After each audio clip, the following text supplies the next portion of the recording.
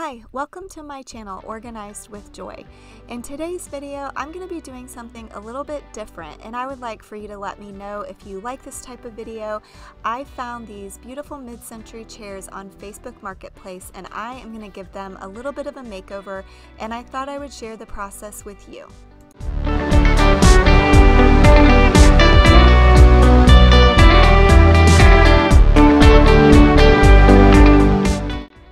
Here I'm showing you the first tool I tried to use to remove the furniture staples, and I decided to add this clip in here even though I was really struggling trying to figure out how to do this project. I am by no means a professional on this, and here you'll see that I ended up getting needle nose pliers instead to rip out the furniture staples. But I wanted to show you this footage of me just kind of trying to figure things out. I did a little bit of research on YouTube to try to figure out how to remove a skirt from a chair, but like I said, I am by no means a professional. I just wanted to show you what I did to try to do this. And after trial and error, I figured out what worked on the first chair, and so here I'm showing you exactly what I did that worked well on the second chair. So I just used a flathead screwdriver to get up under the furniture staples, and then I pulled them out using the needle nose pliers. And this way went a lot faster than just trying to pull them out exclusively with the needle nose pliers. I'm being extra careful while pulling these furniture staples out because I will reuse a portion of this skirt. The top of the skirt has kind of this cording piece, and I will replace that when I'm finished.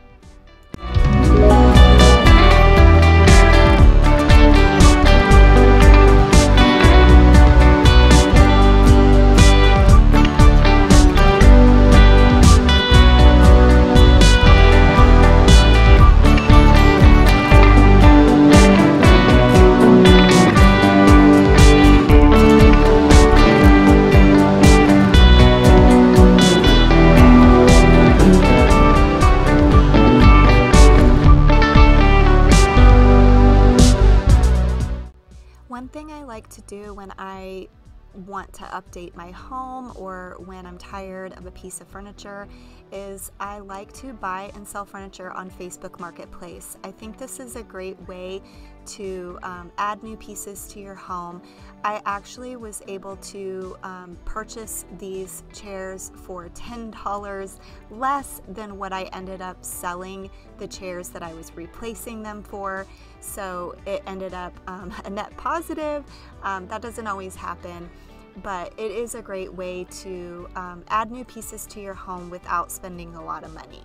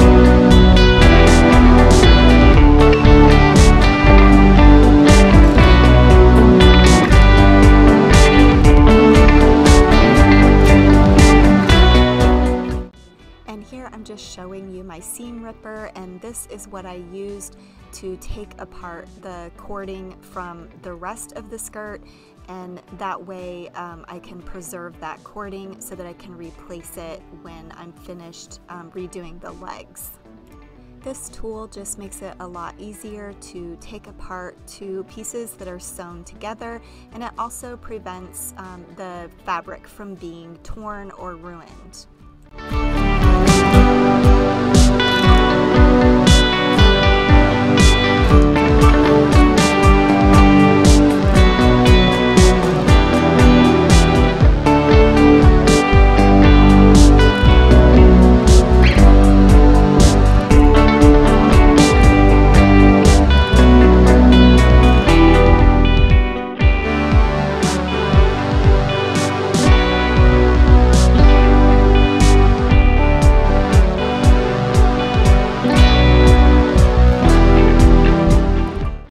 Next, I decided to go ahead and use my electric sander to sand the legs of the chair, and I did this for a couple reasons. One, I already owned this sander. It actually was not very expensive. I got it at Home Depot, I think for 30 or 40 bucks. But I decided to do this because I will tell you, this was definitely trial and error. On the first chair, I had found some paint that I thought I liked, and it was a paint color that I was trying to go for, but it ended up being way too bright. I was kind of going for a blush neutral color, and it ended up just being kind of like a baby pink is what it looked like.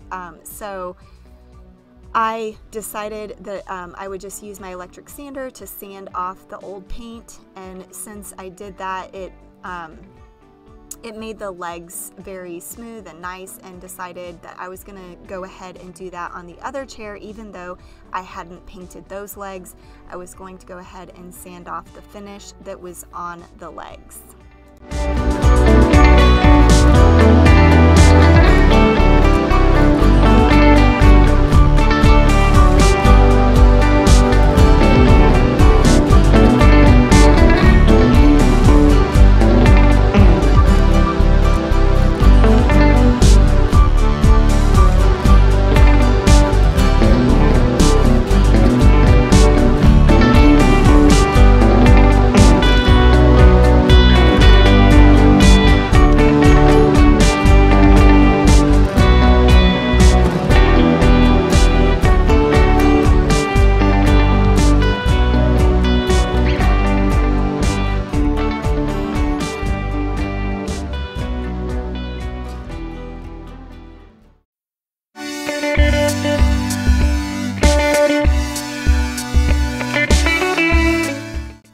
Next, I just sprayed this old towel with some multi-purpose cleaning spray to clean off all of the sawdust from the legs.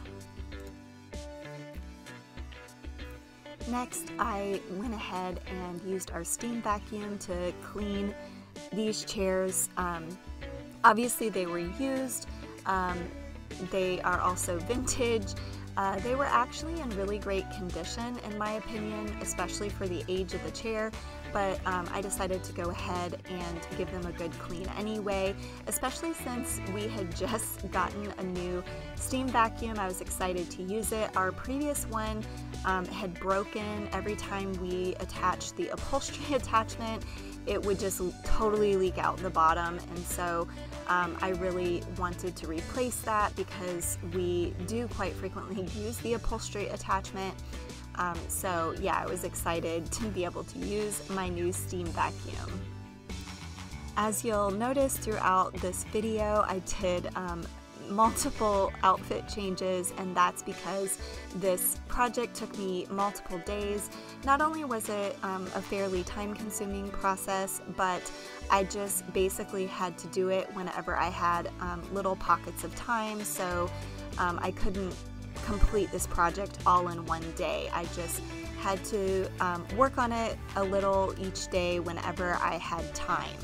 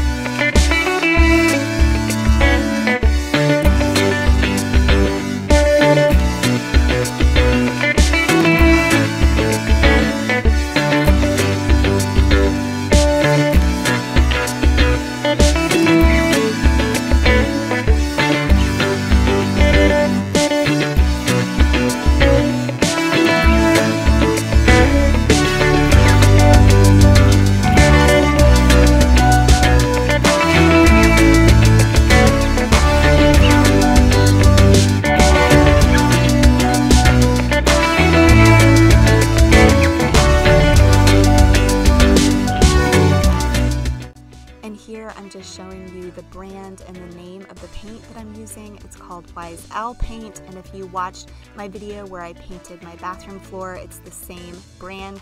And I was so excited when I opened this lid and saw this color. It's called 1987. And it was just perfect. It was exactly what I was looking for. It is a very neutral blush color, and it ended up looking really beautiful next to that rusty brown color of the chair.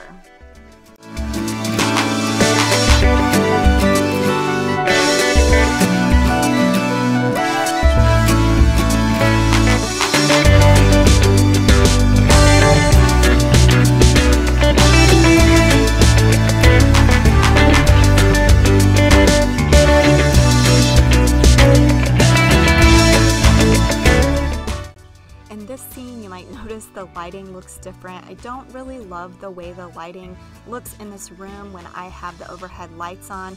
However, I really needed to have the overhead lights on so that I could see better while I was painting, especially around the edges. I didn't tape or anything. I'm not a huge fan of taping. I just like to be meticulous around the edges, so I needed to be able to see really well for that.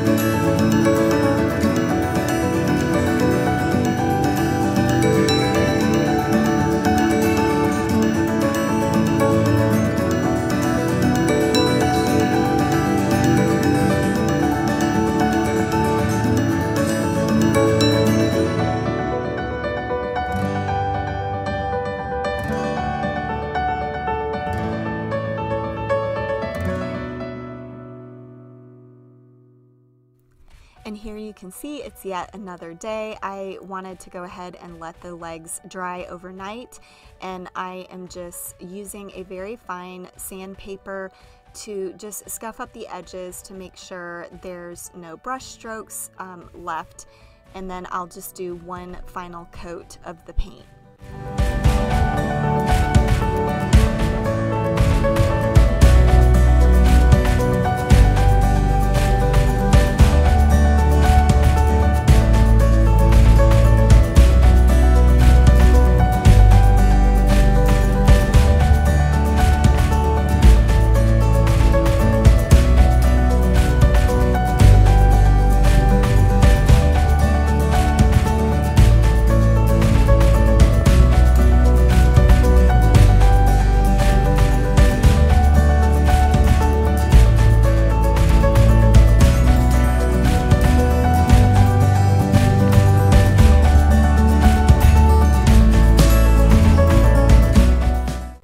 After I used the sandpaper, I just got a damp paper towel and cleaned the dust or the excess paint off the legs.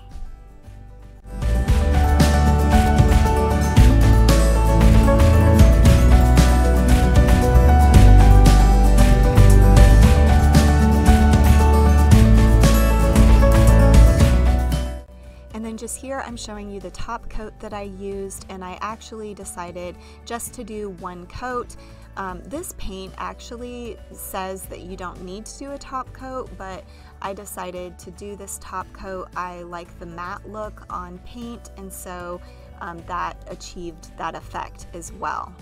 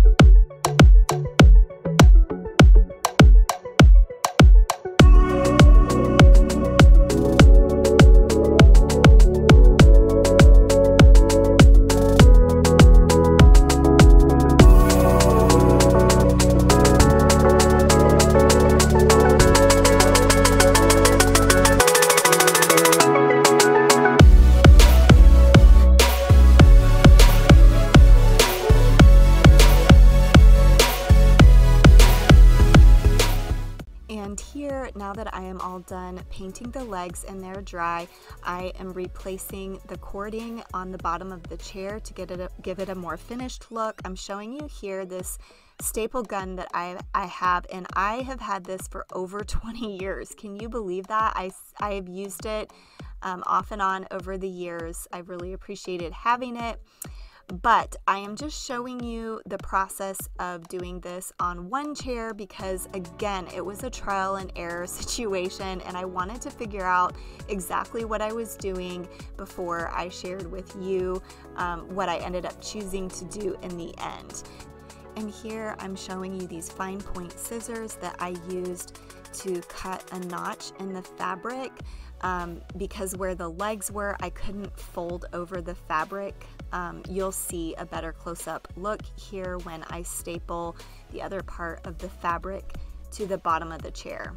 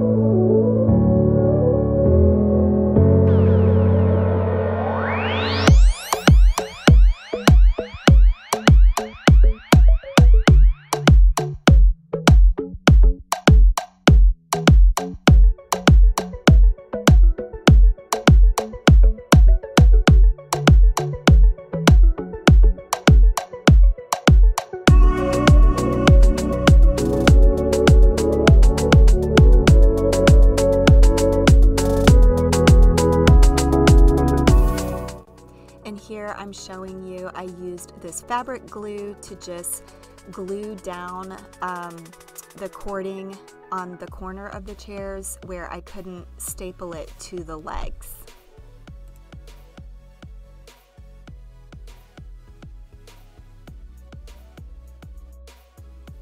Well, thank you for watching my video today, and please let me know down in the comments if you like this sort of video where I redo a space or redecorate or make over something. It's something I really enjoy doing, and so if you want me to share these types of projects, just let me know. I always appreciate when you watch to the very end of my videos, so if you are seeing this portion of the video, please drop me a fun emoji in the comment section, and that way I know that you saw until the very end.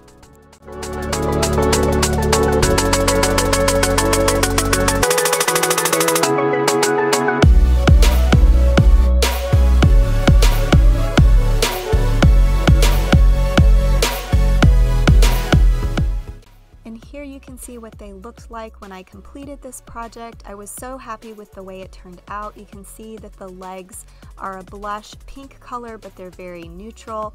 I love how this transformed these chairs to a more modern look. If you liked this video, please give it a thumbs up, and if you're new to my channel, I would love for you to consider subscribing.